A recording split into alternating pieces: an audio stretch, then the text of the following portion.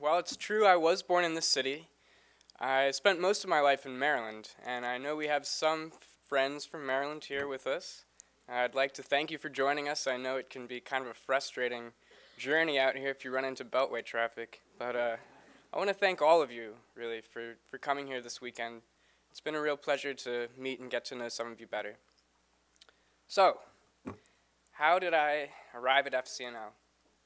Well, it wasn't so much a series of transformative events in my life. It was really an idea, a revelation, if you will, and one that drives me. The idea came to me when I was a voter registrar at my university, registering students in 2011.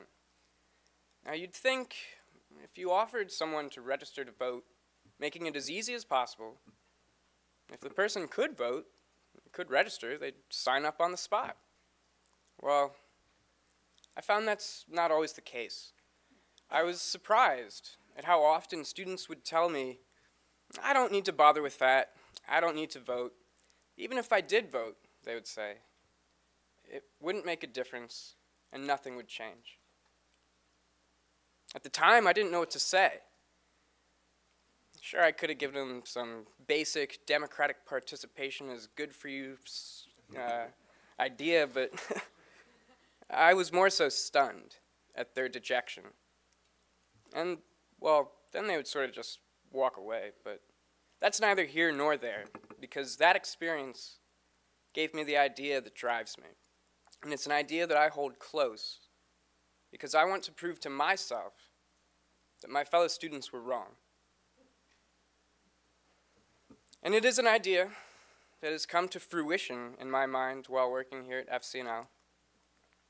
Now I know what I should have said to those students who felt so down and out about their own voice in this country. That idea is that any individual is capable of impacting societal change, regardless of gender, class, or race, affiliation, education, regardless of levels of participation, regardless of it all.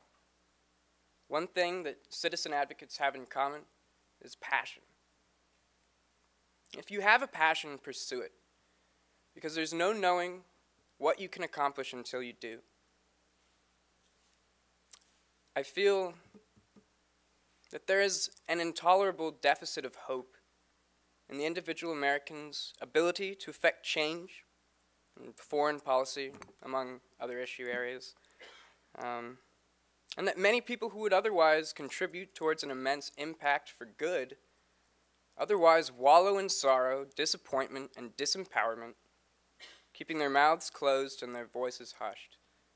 And that is a sad state of affairs, truly, truly.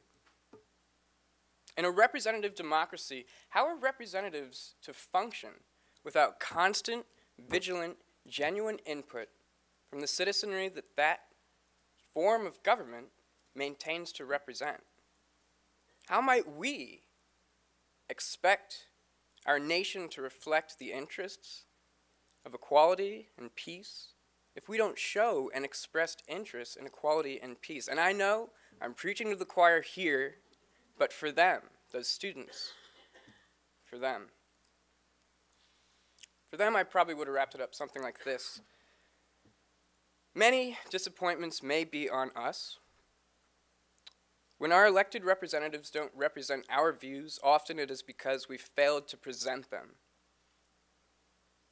If there's one thing that I would hope you take away from this thought I've shared with you, it's that our representatives are receptive to our opinions, but we must offer our opinions to be received. Never forget the power of your individual voice or the exponential power of our collective voice, because that is the primary responsibility of a citizen in any democracy. Never give up before you even get in the game, i.e., be socially and politically involved, because that is worth the time out of your life. And I'd probably say something like, so please register to vote. That's what I would have said to those fellow students. And I think that's what they needed to hear. You know, in 3 months, FCNL has proven to me that it's true. Anyone can make a difference. And I hope that those students hear that message, if not directly from me, perhaps from one of you. That's all I got. Thank you.